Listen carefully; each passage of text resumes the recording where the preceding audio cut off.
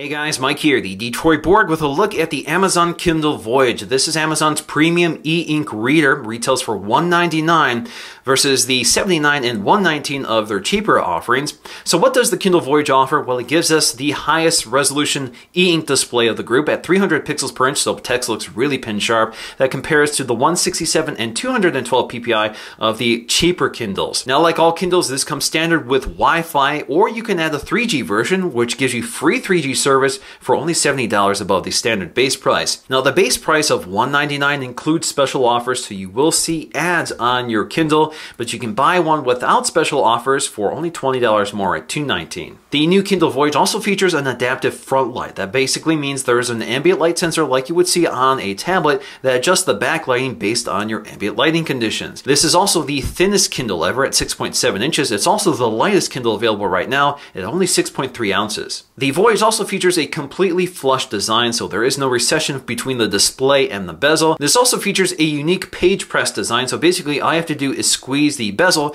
to turn pages. Alright, so let's go and crack into our Kindle here and see what we get. So we have pretty easy packaging here with a little tab to pull. Alright, so go ahead and lift the lid here, and there is our Kindle in its little cradle. Let's just pop that out. So you can see it's wrapped in plastic here. Let's go ahead and peel that off right now.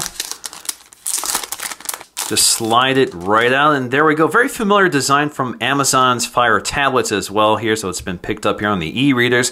We'll set this aside for just a moment so we can see what's in here. So we have a little quick start, guys. So again, just one piece of paper here tells you to connect it and charge it, what the buttons do, that sort of thing, and the terms of use and the important product information. We also have a USB charging cable, Kindle branded. There is no wall adapter here, but of course, any USB port on your computer or any existing wall adapter you might use for your phone will work to charge your Kindle, but of course you can buy it separately as well. Alright, so let's go ahead and start this up for the first time. Again, very light, only 6.3 ounces. I'm just going to press and hold the power button up here in the upper right corner. Alright, the first thing we need to do here is select our language. As you can see, we do have a full touchscreen here. Click Next. So while that's booting up, you can see that the display again is completely flush with the bezels, and it has an anti-glare coating here, so it works pretty well outdoors. We gotta connect to our Wi-Fi here, so we're gonna select our Wi-Fi and log into my time capsule with my password.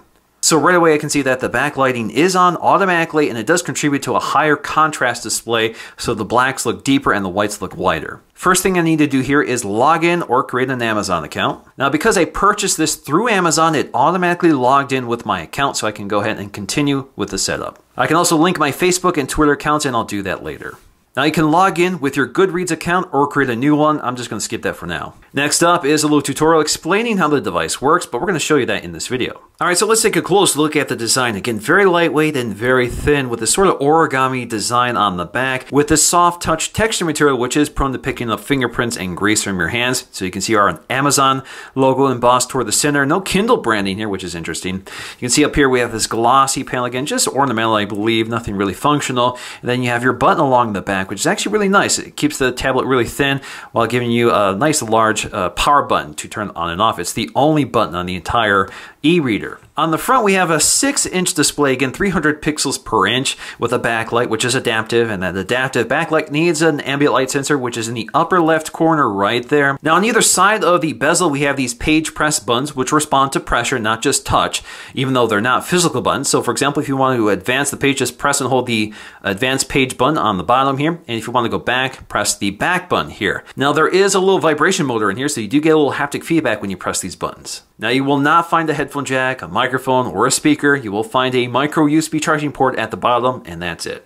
Alright, so let's go and take a look at our interface, and as you can see, because I have the one with special offers, I do get an advertisement on the front page before I unlock the device.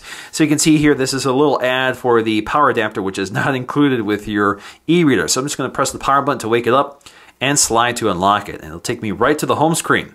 So you can see on the home screen a pretty familiar interface. You can see what's on your device right now. So these are books that have been installed already or downloaded already. We also have some recommendations, and again, we have some special offers at the bottom.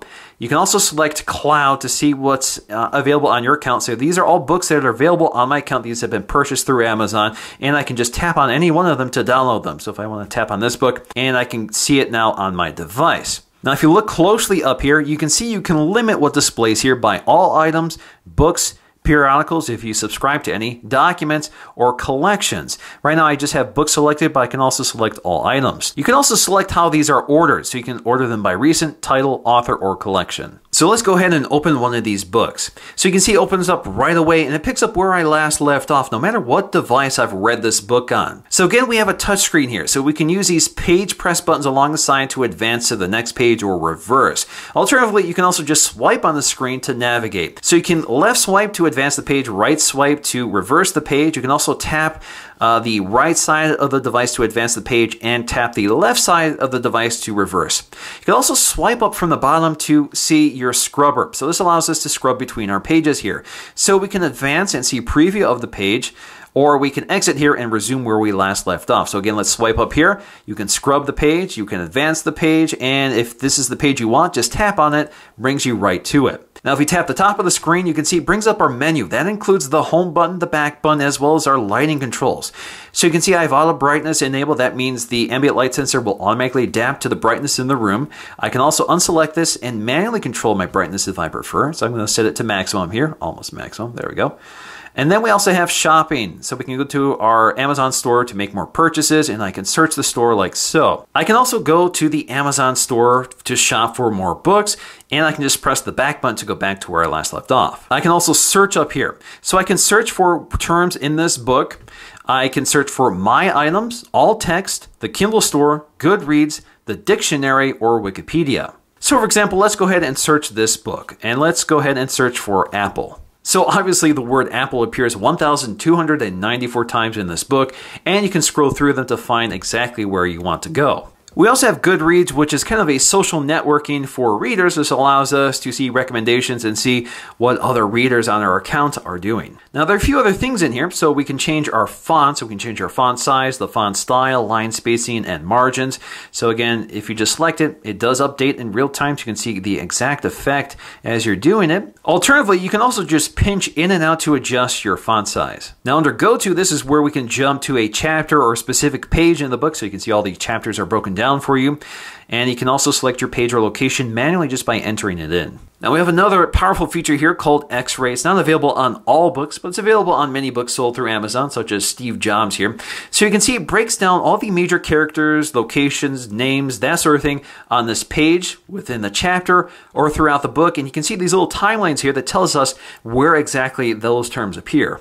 So for example, on this page, it sees all these major names. And for example, if we want to look at the Apple Store, so we can scroll through the pages in which this term appears, and we can tap on it to bring up that page. Now, if you tap and hold on a word here, such as flourish, it brings up a dictionary, or we can bring up Wikipedia. And if it was an X-ray term, you can also select it to see where that term appears elsewhere in the book. Now, under dictionary, you can see more. This allows us to highlight the text, add a note, share it with one of our social networks, either Twitter, Facebook. You can also translate it. We have the Open Dictionary, so we can open the dictionary app, or you can report a content error. Now, if you tap and drag, you can actually highlight text here. So let's go ahead and highlight this entire section. You can highlight, you can add a note, you can share it again with one of your social networks, or you have more controls. Now, if you go ahead and highlight it, it now adds to your list of highlighted text, which you can refer to later. Now, if we go back to our menu, you can see we can also bookmark this page, and you can see how many bookmarks we've added previously. You can also share this again with one of your social networks, so you can make a comment, and a link to the book will appear in your comment. Now, if we bring up our menu again, you can go to additional options, and one of them is Vocabulary Builder. So if you've ever searched for a term while reading the book, all of those terms will appear here. So you can select the word to see the definition, see its usage, you can delete it, or select mastered. We also have this flashcard mode, which will turn each word into a dedicated flashcard to help you remember them. Now, once you feel you've mastered a word, you can click mastered and go up here to see all your mastered terms versus the terms you're still learning.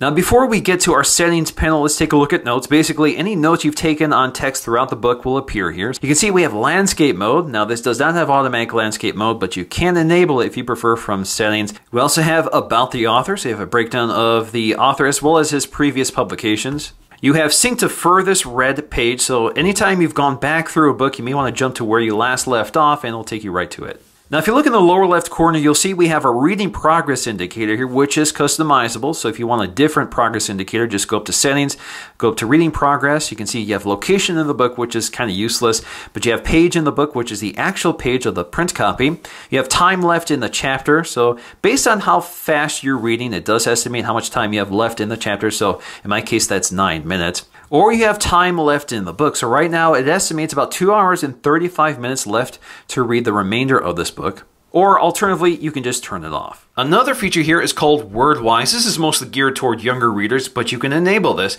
Basically, what will happen is that it will look for terms in the book that are difficult to understand, possibly for younger readers. So if you look closely at the text now, some of these terms have been highlighted with a quick hint. Now, some of these terms have additional hints that you can select here. So for example, holy could mean a number of things here, so you can tap on it and bring up multiple hints. Now, you can manage WordWise by selecting the lower right corner here, and you can select the number of hints that are highlighted. So if it's offering too many hints for very basic terms, you can reduce it to more difficult terms. You can also enable or disable the feature here as well. Under our settings panel, this is where we have controls such as airplane mode, so we can turn on airplane mode if you want. You can manage your Wi-Fi networks here as well. You can also see your registration. This is where you can deregister your device if you prefer, so you can sell it to somebody else.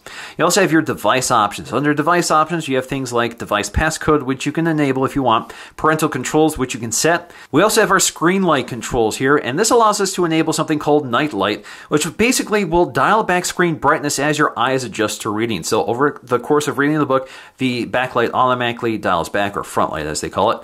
Now you can personalize your Kindle as well, so you can change the device name. So right now it says Michael's Third Kindle, and I can adjust it if I want here. You can also disable recommended content, which appears in the cover view on the home page, which is on by default. So now if we go to the home page, you can see all that recommended content disappears. We also have something called Send to Kindle email. So if you email documents to the address they provide, it will format it for the Kindle and it will automatically appear here.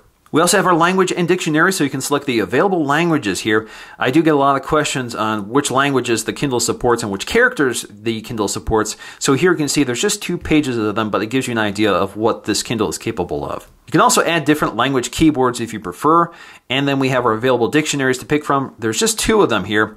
So if you go to here, you can see the standard one is the New Oxford American Dictionary for the US, and of course the Oxford Dictionary of English. Under reading options, you can see you can disable the vocabulary builder, which is on by default. We also have page refresh, so you can have the display refresh every time you make a page turn. Otherwise, it will refresh the page or the screen every 5 turns or something like that. We also have page press, and if you go here, this allows you to control the behavior of these buttons. So you can disable them if you prefer. We also have the pressure sensitivity settings, so if you want lower or higher, you can select that here as well. We also have our social networks, which includes Facebook, Twitter, and Goodreads, so we can log into those accounts. And we have all of our notes and highlights, which you can turn on and off. Now, if we go back to the home screen, there's a few other options that appear here, including the experimental browser. So the experimental browser we've seen before on other Kindles. Again, e-ink isn't the best technology for browsing the web just because you have to, the refresh rate is so low here for e-ink technology, but it's pretty responsive with this latest panel. So you can see we can pinch in and out to zoom in on our text. Again, very slow to respond. Of course, you can't play video or anything like that here. Now, you can bring up article mode, which will strip away all the ads, all the graphics and that sort of thing, and just bring up the text. And you can swipe through here to read your text.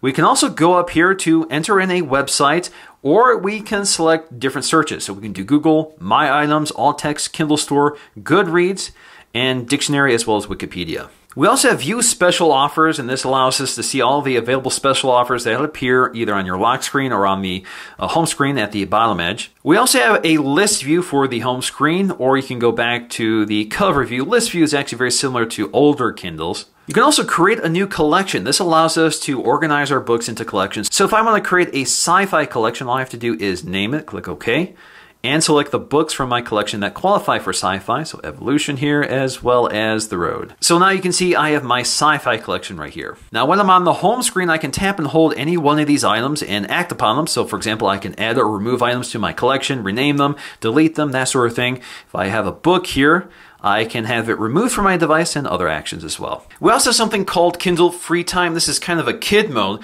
So basically this limits their access to the device. It allows you to control what content is available to them. So you can select age appropriate books, and they don't have access to the store, so they can't make purchases on your account. So in the end, there's a lot to like about the Kindle Voyage. It's definitely the best e-reader you can buy right now, with that nice flush display with that anti-glare coating, a pin-sharp high-resolution display that makes all text look really sharp and clear. We also have that nice deep contrast with bright whites and deep blacks, and then we have a really nice lighting mechanism here which evenly lights the display with no blotchiness or edge leaking like I've seen with other lit e-readers. I'm also really impressed by the performance of the Voyage with a really quick refresh rate, and the interface is responsive and quick, and the interface design itself is nice and simple and pretty intuitive. Now, there are quite a few benefits of a dedicated e-reader over a standard tablet. The biggest reason probably is the e-ink technology, which means the display reads like paper, which means it's a little less fatiguing on the eyes. This display also means it can be fully viewed outdoors in bright sunlight conditions, unlike most tablets. It's also much more battery efficient, so battery lasts weeks, not just hours on this e-reader, which means they can make the battery much smaller, so it's much lighter than any other tablet, so it feels a lot more comfortable to handle over long reading periods. E-readers are also more durable because they do not have a glass front panel which can shatter. Alrighty guys, hope you enjoyed this video of the Kindle Voyage. Thanks for watching, and I'll see you again in the next one.